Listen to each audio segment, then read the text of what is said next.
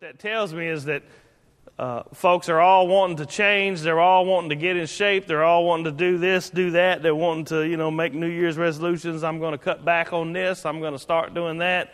I'm going to do better at this. I'm going to not do that, whatever it may be. But it's really not that new for me because, I make a weight loss resolution every couple of weeks. And so the new year, I don't really have any great sweeping thing I'm going to do this year that I hadn't already been attempting to do. But most people never keep the promises they make, whether it's to themselves or whatever. They don't never keep their resolutions. They don't never keep their. That's why every new year, you got things. I'm going to do this. And most of the time, not always, but most of the time, you don't keep them. You don't do them, and that can be discouraging, especially when that's why a lot of people don't do it anymore. That's why I didn't make any resolution, because I done the last 5, 8, 10, 12 years make a resolution. I'm going to do it. I do good for a few weeks, and then you don't keep it. You don't do it, and so what it shows us, is that we're weak folks. We're weak folks. We're sinful folks. And when it comes, eating's kind of my thing. That's where I fall short all the time. And so we'll just talk about that for a minute. You probably got your thing too. I'm sure you do. But when it comes to eating, I'm a pretty selfish kind of guy, pretty sinful kind of guy, because I know when something good gets put in front of me, I want to eat it until I'm just sick. Sick and bloated and ugh. And then as soon as I'm full, I go on a diet. I'm full. I'm gonna go on a diet. I'm good. We're not gonna worry about it. I'm gonna start. And then when I get hungry again, I'm like, well, I'm gonna start tomorrow. Now, all y'all know me. I start tomorrow. It's a lot of tomorrows. I'm starting a new diet, whatever. You can make up your mind about anything. And you can decide, you can be determined. Reminds me of the man that was hitting on the dashboard, You can make up your mind about anything. I've made up my mind about lots of things. And you can find yourself right back in it before the day's out. Because you're sinful, and I'm sinful, and my heart's wicked. It seems to me, we're going to be in Philippians chapter 3. I'm sorry, I hadn't told you that yet. And very familiar passage, but it seems to me that we have a memory problem. It's not that we can't remember nothing, because we remember exactly what we want to remember. It's not that we can't remember. It's that we tend, I'm talking spiritual now, not talking about diets and resolutions. We tend to remember the things that we're supposed to forget, and we tend to forget the things that we're supposed to remember. And so we have this problem, this memory problem. We remember what we're supposed to remember always, what we're supposed to remember on a daily basis, what we're supposed to remember as we walk through this life, as we interact with each other, as we interact with God, as we develop our relationship with Him. We're supposed to remember that we're absolutely worthless without Him. We're absolutely sinful and wretched and horrid. And, you can't come up with enough adjectives to describe how bad our hearts are. It says desperately, desperately wicked. Genesis 6 says that God looked down and He saw that every desire of the imagination of their hearts was evil all the time. I can't overemphasize how wicked we are. That's something we're supposed to remember. But we're also supposed to remember that Christ has made us perfect in Himself. He was not wicked. He kept the law perfectly. He never sinned against His Father. He never did anything that would cause Him to have a blemish on His account, a blemish on His record as He stands before the Father. He could stand there, the perfect Lamb of God, and He could stand in our place, interceding for us, giving us what we could not attain for ourselves, giving us that righteousness, giving us that perfection. And so we know that we are sinful. We know that our hearts are wicked, but it doesn't lead us us to despair. It doesn't lead us to depression. It doesn't lead us to say, woe is me, and hang my head, because Jesus has given us perfection. He's given us a righteousness that we didn't earn, that we didn't deserve. Those are things that we're supposed to remember. We're supposed to remember those on a daily basis. We're supposed to remember the depths from which God has brought us from. We're supposed to remember the horrible pit that we were in, the sin that we were in, the lost condition that we were in. We're supposed to remember those things. And we're also supposed to remember where God has brought us to, that we have all spiritual blessings in Christ, that we're seated in heavenly places in Christ, that we have all things that are promised to us in Christ. All the promises of God are yea and amen. We're supposed to remember those things. And then there's some things we're supposed to forget as well. We're supposed to forget all the good things that I think that I've done. We're supposed to forget all the things that the world would say, wow, that's really good. You're a good person. You're such a good person. You're a whole lot better than your neighbor. You're a whole lot better than whoever, the person down the road. You're doing really, really good. We're supposed to forget those things. That's what Paul's going to say here in just a minute. He's going to say, forgetting what's behind, I'm going to press forward. And so we're supposed to forget we're supposed to forget the sin that you did yesterday. I know that's kind of strange sounding, isn't it? If you're a believer in Christ, Holy Spirit indwelled, yesterday's gone. My little favorite saying is, me and Dana have this deal where when something happens, something goes wrong, she loves to play the I told you so game, and I do too. I'll say, instead of saying, you got a problem, here's the problem, rather than saying, okay, what's the solution? Let's move forward. Let's find the solution. Let's say, okay, this is what we're going to do. I'm talking about not a big problem, just like, the washing machine broke or whatever. I told you that you shouldn't be putting that kind of stuff in the washing machine. I'm like, well, thank you. That's not really going to help now. I don't have a time machine. I can't go back in time and fix it. What are we going to do now? Paul's saying, look, I'm going to forget all those things that I did before.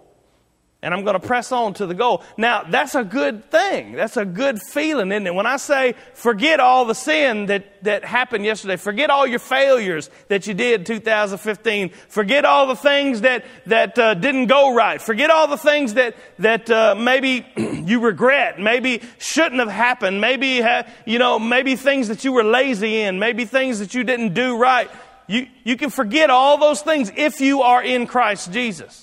You can forget all those things if the Holy Spirit dwells in you, and you can press on to the mark of the high calling. You can press on for the goal. That's a wonderful truth. And I'm sure we can all agree that that's a great thing to say, you know what? You're right. The past is the past, and I'm just going to have to move forward. But more importantly here, especially in the context that we see in Philippians chapter 3, he's talking about the good things that he's done. He's going to list for us all his good works, all how he's got more reason to boast than anybody else that would be reading this letter or that would come to him and say, well, I'm a good religious man. I'm a good Jewish man. I'm from the right stock. He's going to list his credentials as he's done in other places. And he's going to say, I'm going to count all that as just dung. And I'm going to forget what's behind me. You can't live on, yesterday, I did something wonderful for the Lord. You forget what's behind you. If we're going to forget all the bad things, then we need to forget all the good things too. And when I say that, it doesn't sound as pleasing as it does when I say forget the sin, does it? It doesn't sound as warm and good feelings in my heart. Because what we want to do is we want to live on what happened last year. Last year I did a lot of good ministry.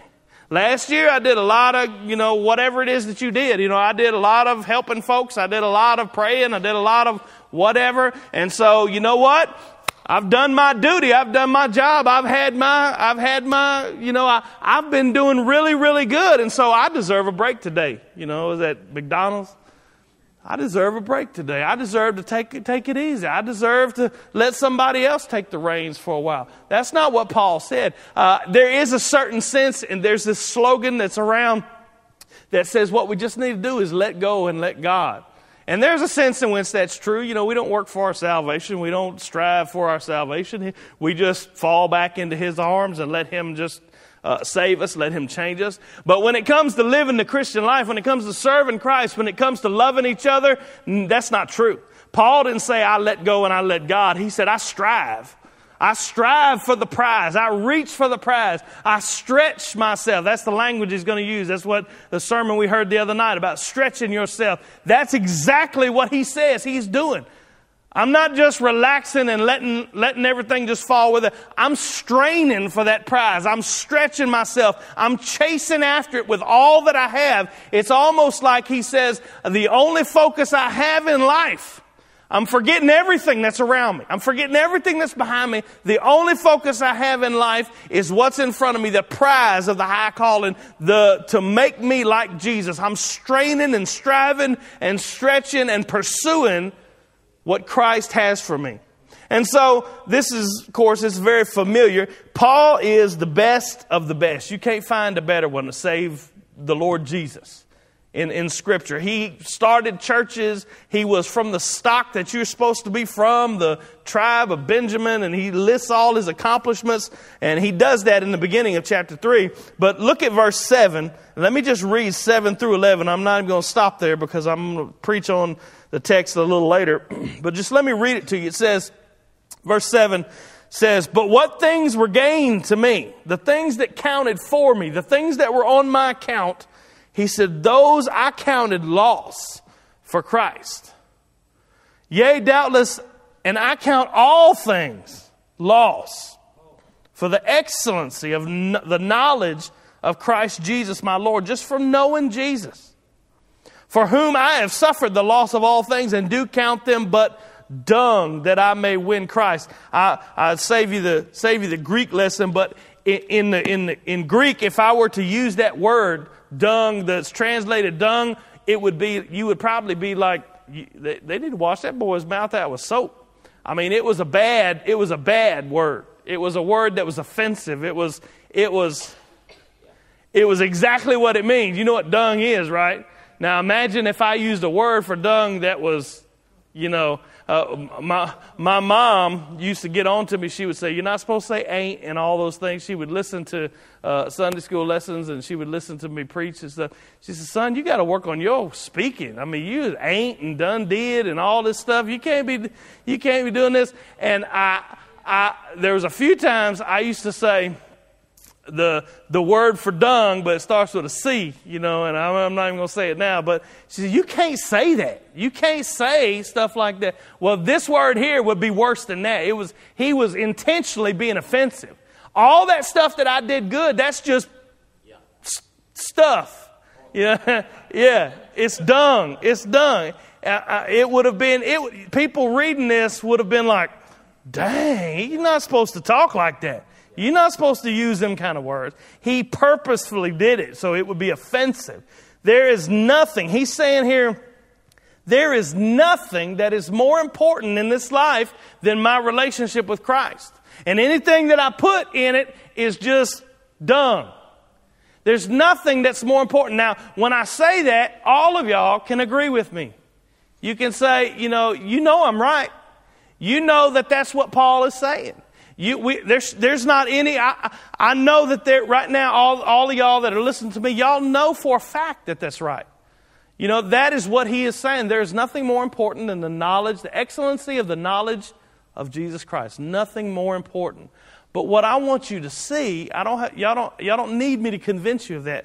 What I want you to see, what you need me to convince you of, what we need to see that Paul is saying here, it's not just important, it's urgent.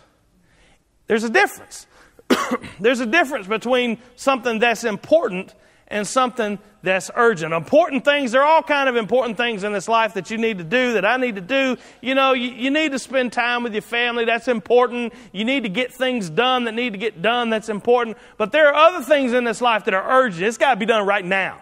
It's got to be done right now, before you leave the building today. It's got to be done before I step foot in the house at the end of the day to wrap up my day and to go to bed and get ready for tomorrow. There's some things that are urgent. They got to be done. It's got to be done. It's something that's necessary. As I was thinking about this yesterday and praying on this yesterday, Jesse came in the room. He said, "Hey, will you throw the football with me?" And I said, "No, I can't right now.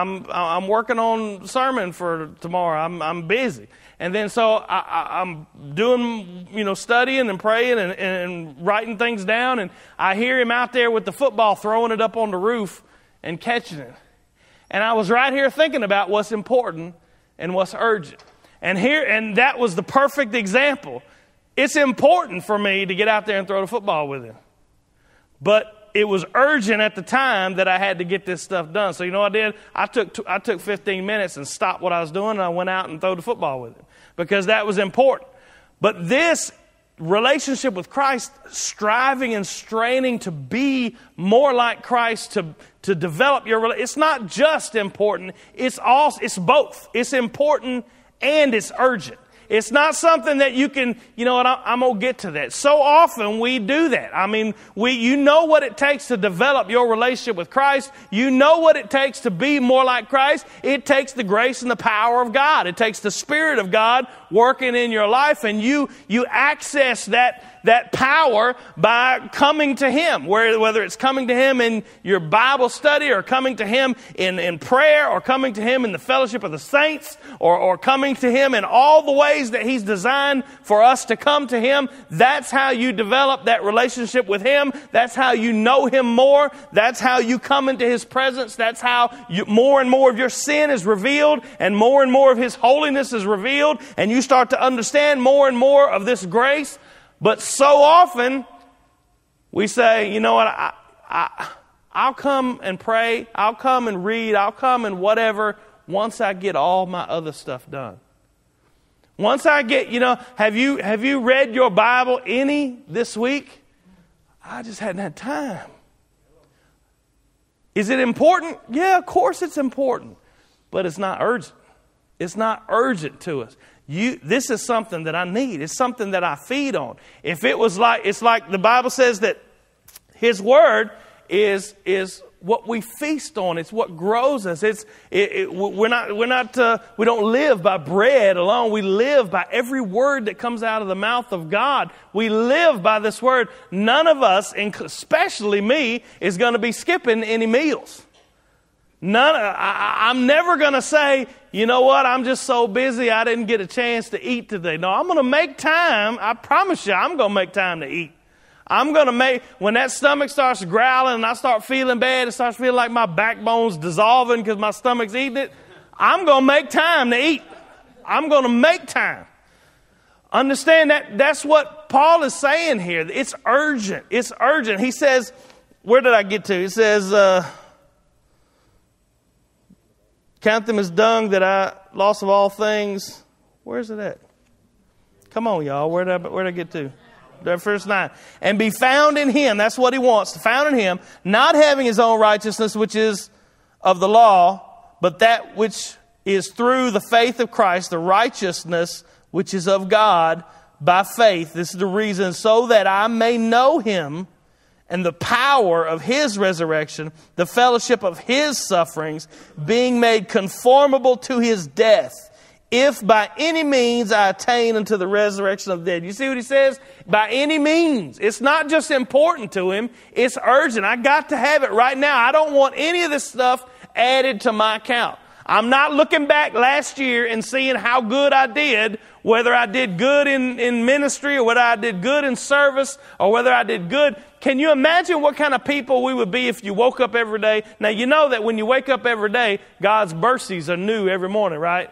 And that His grace is new and it's sufficient. And all you have to do is you have to confess your sin. He's faithful and just to forgive you of your sin, cleanse you from all unrighteousness. That's 1 John 1:9. You realize that we get up and that's how we should think. God's mercies are new every morning. His grace is new every morning. But what if you got up every morning and you said, you know what?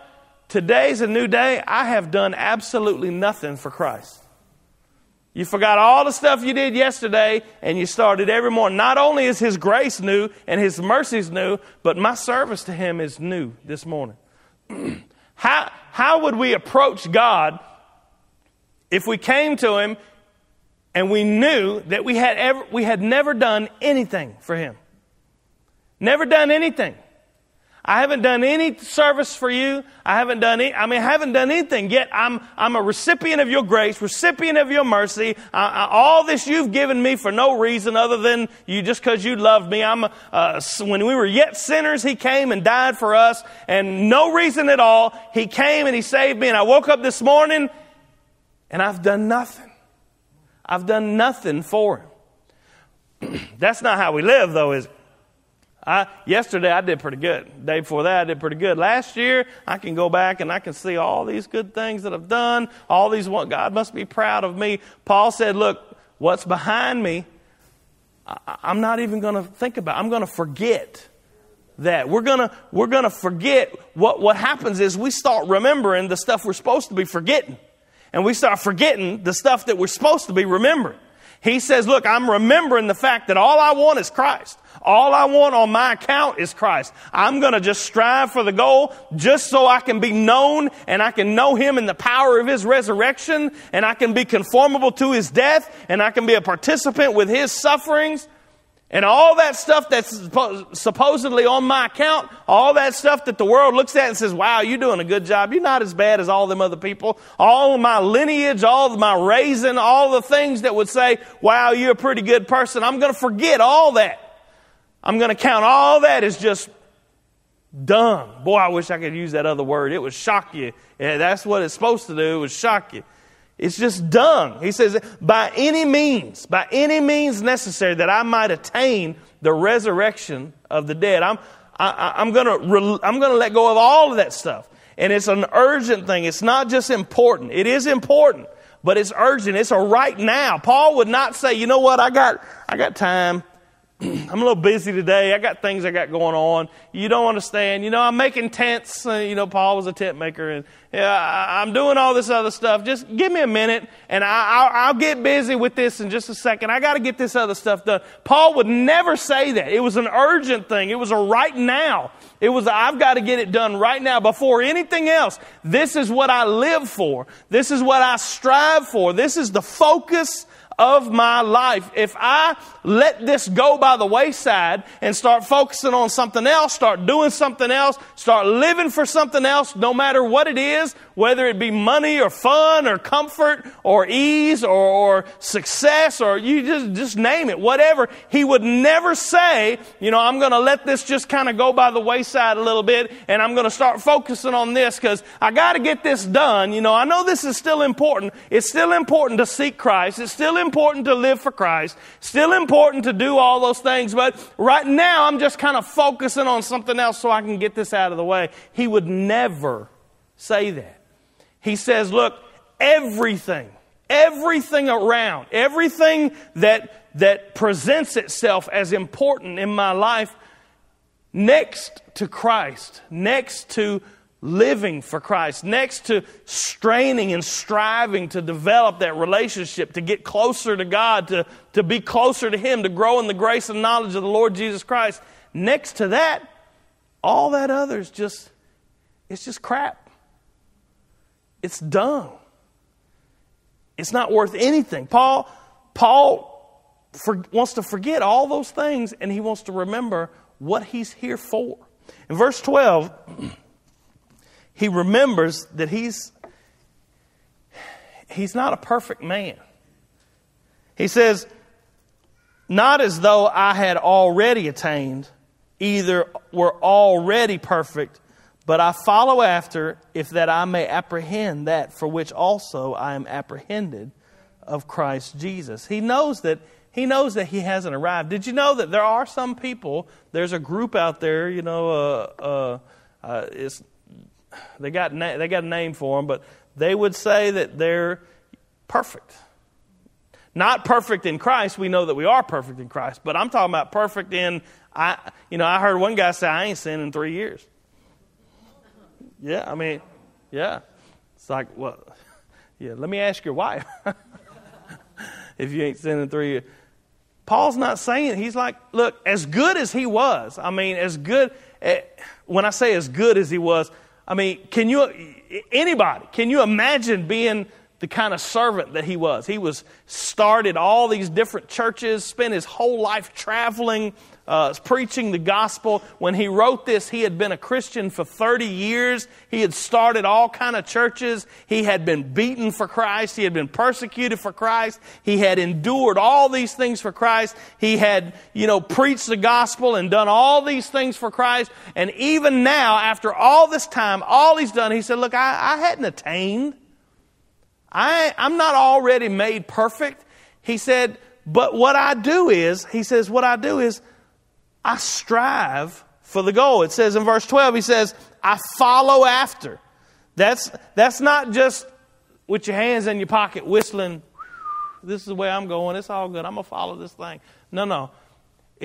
It's a straining and a striving and a stretching yourself, a yearning. It's like a runner who's trying to reach that line before the other guy. He's putting everything that he has in it. That's what the word means. It's not just a strolling along in the park, and I'm following after this thing. No, he's saying, I haven't already attained what I'm seeking. What I'm seeking is I want to be like Jesus. That's what he's going to say here in a minute. He said, I want to be like Jesus. Jesus has made me perfect in the eyes of the Father. There's nothing more that can be added, nothing more that can be done. I can't add to it with any good work. I can't take away from it with any bad work. In the eyes of the Father, I am perfect in Christ. When I stand before Him, the only thing that will be shown on the screen of my life is the righteousness of Jesus Christ. But in my flesh, in this cursed world, in this fallen state that we're still in, I'm not perfect yet. I'm not like Jesus yet. I'm still growing. And that, I am seeking after that. I am chasing. If you've ever heard me say following hard after God or chasing after Christ, this is where I get it from. This is the language that he used. I am chasing that thing with single-minded devotion. I'm not looking at anything else. I'm not looking at anything around me. I'm not turning around and watching the guy that's chasing me. There was a race that a long time ago where, a foot race where I think it was, 100 meters or 400 meters or whatever. And the guy was running and he was almost there, but the crowd was roaring and he couldn't hear the guy's footsteps behind him. So he turned around to look as he was running, and that gave the other guy just enough speed to pass him and win the race. Paul says, I'm not looking behind me. I'm not changing my focus. I'm not letting anything deviate my mind, my focus, my heart, my service from following after Christ, from trying to grab a hold of what has grabbed a hold of me. That's the language that he uses. He says, Jesus has done all the work. He's came and he's seized me. He's apprehended me. He's grabbed me. He's done all the work. He has made me into what I need to be to stand before God. He's done that. He's grabbed a hold of me, and I'm going to spend the rest of my life trying to grab hold of this thing that has grabbed a hold of me. I'm going to spend the rest of my life focusing in, targeting in on that goal and trying to be who He's already made me to be. I want to be on the outside what Jesus has made me already on the inside. He says, I'm going to spend the rest of my life focusing on that goal. In verse, where we're at, 12, he says, I haven't already attained it. He says, but I follow after, that I may apprehend that for which I am apprehended. And so he says, verse 13, brethren, I count not myself to have apprehended. I haven't got it yet. He says, but this one thing that I do, this one thing, forgetting those things which are behind. This is what we're supposed to forget. Forgetting those things which are behind, reaching forth unto those things which are before, I press toward the mark for the prize of the high calling of God in Christ Jesus. Amen. He says, I press toward. That's a resolution for you. If you want to make a resolution this year, I'm going to forget everything. I'm going to forget everything that's behind me, and I'm going to press on. I'm going to chase after the mark of the high calling. God has called me to His salvation. Do you know, so many times we've heard, and it's so true, that you didn't just come and get saved whenever you just, you know what, I think I'm going to get ready, I'm going to just go and get saved. If, you know, maybe tomorrow. You got saved when the Holy Spirit drew you. You got saved when the Holy Spirit called you. You got saved when God, it's not just like a blanket that's thrown out over and saying, you know what, here it is, all y'all come on with you. No, the Holy Spirit comes to you individually as the preaching of the gospel goes forth, and He takes that gospel and He binds that gospel in your heart and convicts you of your sin and says, I'm calling you. I'm talking to you. It's a personal thing. You know, the same gospel message. Brother Eddie can stand up here and preach, and it'd be just one message. He's preaching one message. A guy over here playing on his phone the whole service, and a guy over here, the Holy Spirit is just like, oh no, I need to be saved. You know, the Holy Spirit comes to you individually, and He calls you. He said, that thing has happened. He said, I'm going to spend my life chasing that mark of the calling that God has put on my life.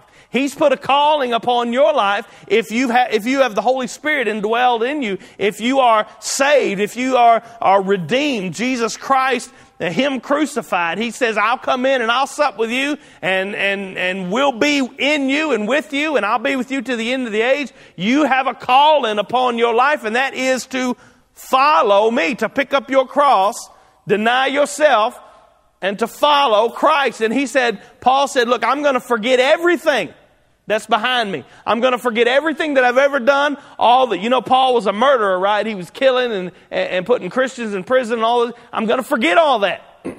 I'm going to put all that behind me. All my failures, all the things that I should have done that I couldn't do, all the things that I think back and I say, you know what? You'll never be what God wants you to be because you've got all this mess. You've got all this mess that you're tagging around with you. He said, I forget all that. But also, I forget all the good things. I forget all the things that I've done that were good, that were righteous, and all those things. Yes, God's going to reward you for your work. Yes, but I don't live in what I did 2 years ago. I don't live in what I did a year ago. I don't live in what I did last week. I live in what's right in front of me. I press toward the mark of the high calling. I press toward to grab a hold of what has grabbed a hold of me. I am made like Christ on the inside. My heart is new, and when God looks at me, all He sees is perfection and righteousness, the righteousness that I didn't deserve, the righteousness that Jesus gave me. But I am striving to be on the outside what He's already made me on the inside. I'm straining to serve Him, to live for Him, to be who He has for me to be. And that's the mark. That's the reason why you're here. You know, He didn't save you just so you could be saved and then live out the rest of your life saved. He saved you so that you could be a witness for Him, and that you would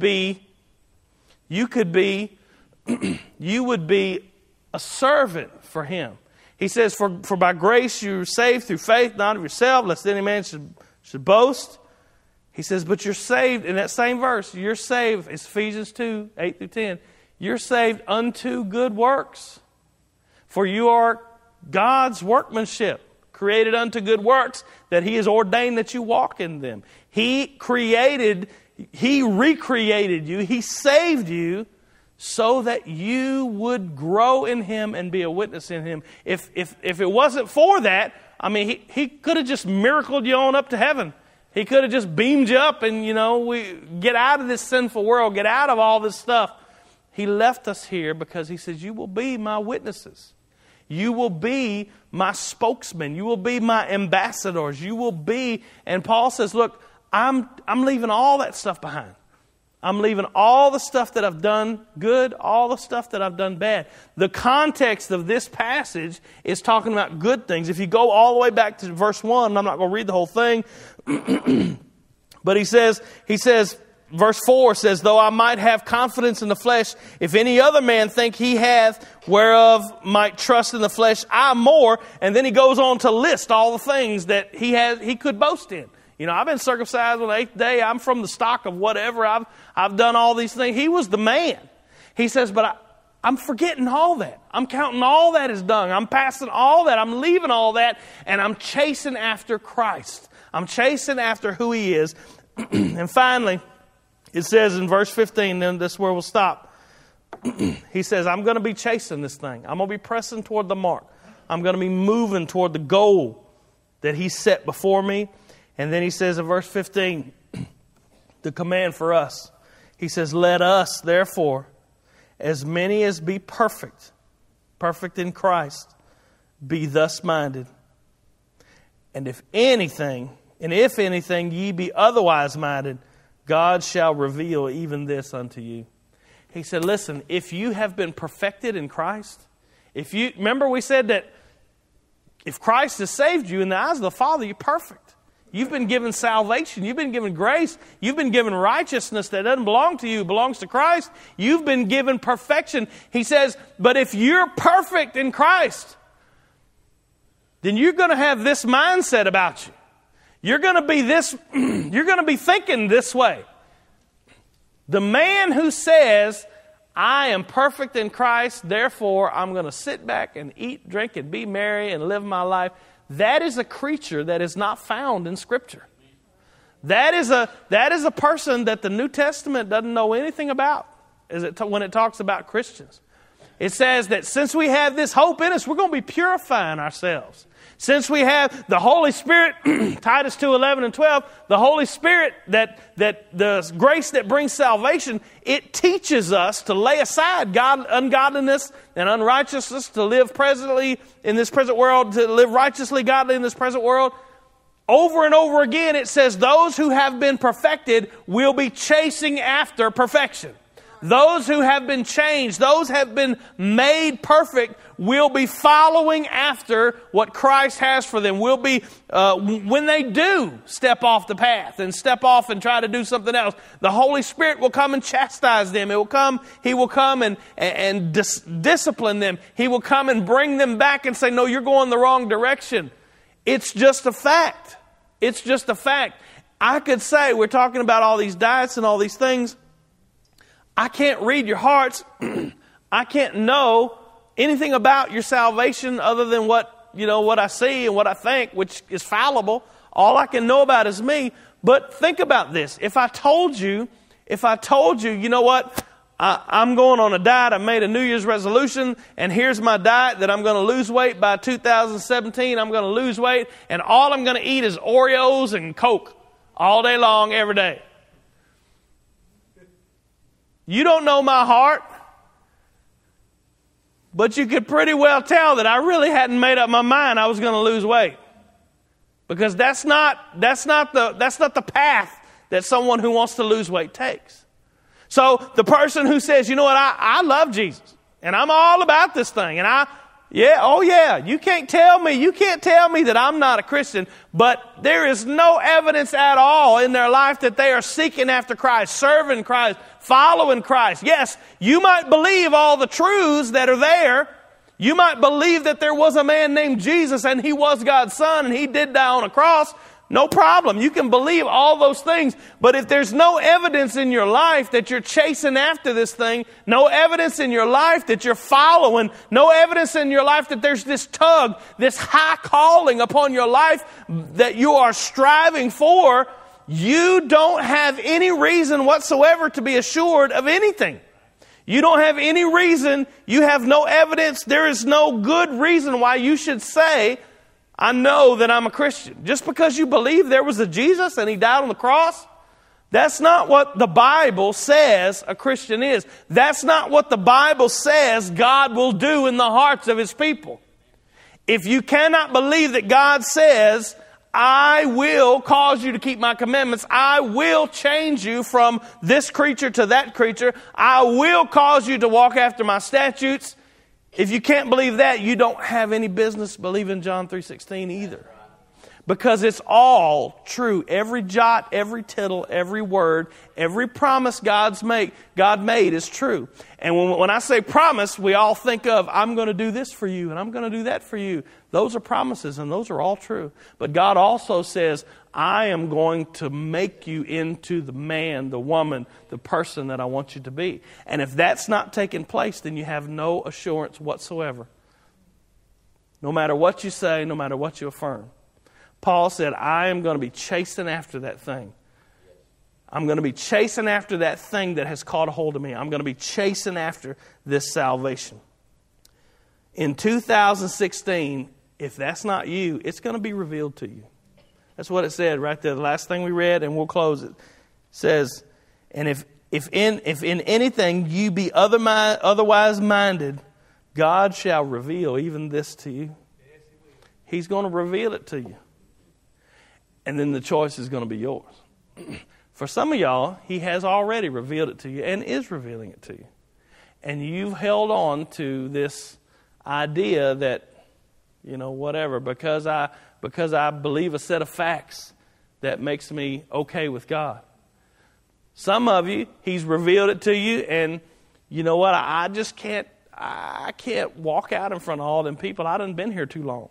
What would they think? What would they say? He's already revealed it to you. In 2016, I thought, it's just, maybe it's just time for those riding the fence just to go on. Maybe. Maybe it's time for those who just refuse to fellowship with God's people to go on. I'm not saying go on. I'm saying maybe it's time for them to go on. Maybe it'll be to go on. All of you guys are chasing something. Everybody's chasing something. Whatever it is. Might be comfort, might be ease, might be security, might be, whatever. You are chasing after something. Paul said, the only thing I'm chasing is Jesus. The only thing I'm chasing is to be like Christ. And anything else is idolatry. And so today, before, I don't know what kind of resolutions you done made. Maybe you ain't made none. I really didn't make any either. But there's one that we need to make. Need to make it today that I'm going to forget everything that's behind me. I'm going to forget how bad I messed up. Maybe 2015 was the worst year you ever lived. I'm going to forget all that. Maybe 2015 saw you doing some of the greatest things you've ever done. I'm going to forget all that. And starting at this moment, I can't do nothing about 10 minutes ago. Starting at this moment, I'm going to press toward the goal of the high calling. I'm going to press toward the mark. I'm going to try to grab hold in my life of what has already grabbed hold of my heart. And I'm going to strive for Him. I'm going to strive to know Him more, to be more like Him, to let Him change me more. I'm going to lay down everything that I have, pick up my cross, and I'm going to follow Him. Let's pray. Lord, we love You. We thank You for Your word, God.